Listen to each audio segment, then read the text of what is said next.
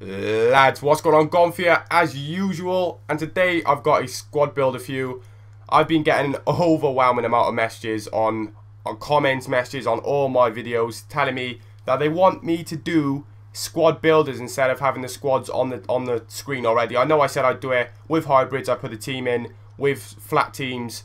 I would have them on the screen, but too many people keep telling me they prefer me with all my teams just to do a sort of like a squad builder style and put the players in. So that is what I'm going to do. I've took your feedback on board as usual, and to make it a better viewing experience for you lot, I've done it this way. So we'll start off with this beastie silver Premier League team. First up in goal, we've got this guy. Wait, is that Nepenthes? Mate, that's Nepenthes, man. I'm not even joking. That looks that's the spitted image of Nepenthes. It's crazy. But now in goal we have Donny, the Liverpool player.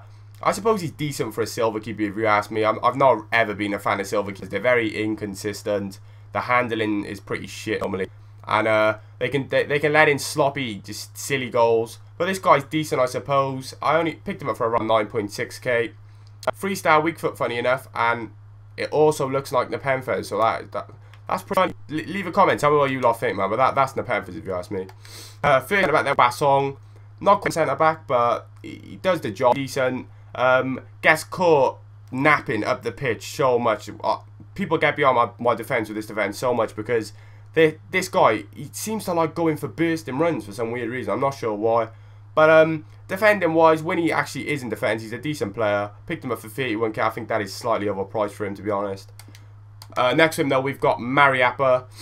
This guy's a beast, man. This guy's fucking beast. I've noticed all my defenders seem to always be black.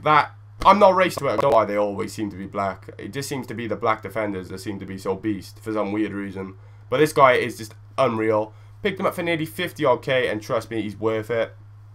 He has 80 heading, 74 defending, 77 pace, and he has like 80 odd jumping as well. So when he wins literally every header, and he's just a fucking beast, man. Trust me. Right back then we got Whitaker.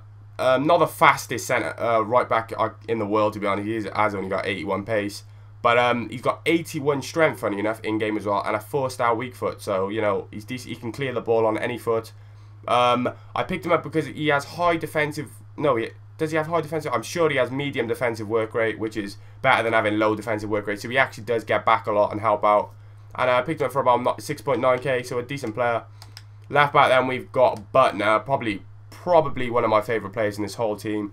Would have loved to have picked up his inform card, but for some reason his inform card's like 400k. And I know that's not how much he's worth. I know he's only worth around about 170 to 200k max.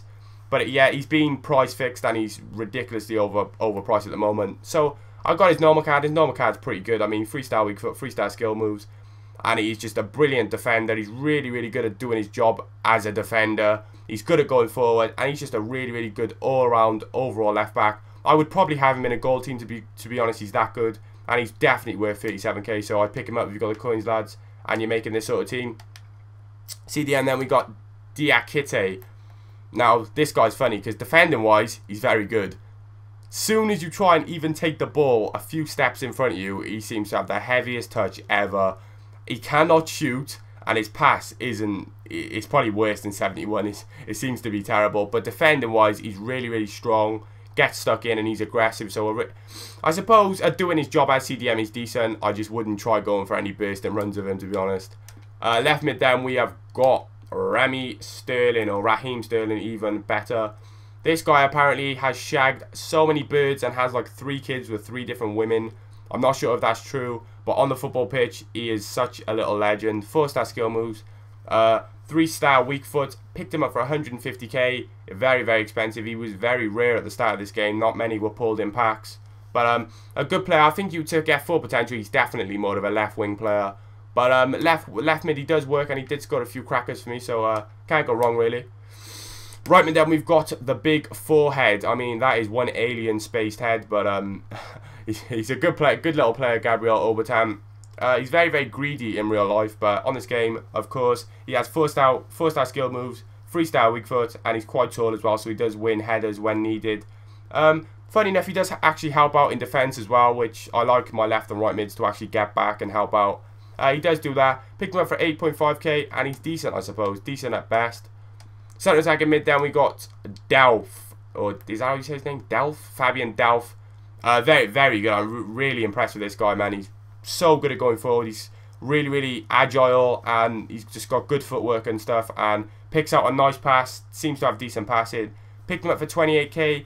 Unfortunately, he is only 3-star skill moves. I'd love my centre attacking mids to be 4-star skills, but I have to deal with him. And yeah, I was really pleased with him. A really, really good player.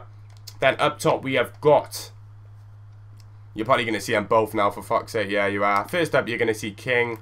Wow, man, wow. I did actually do a save or splash to cash on these. You should have saw that yesterday.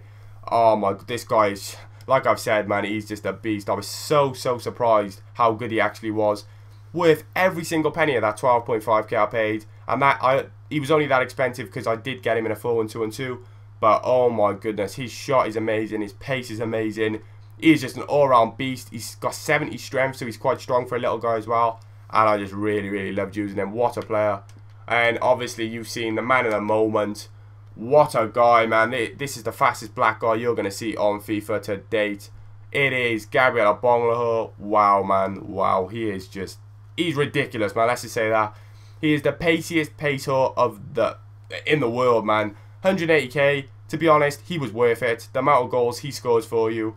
The amount of goals the amount of games I play against my mates and stuff, he just tears people apart. He is amazing. Loved him. Loved this whole team, lads.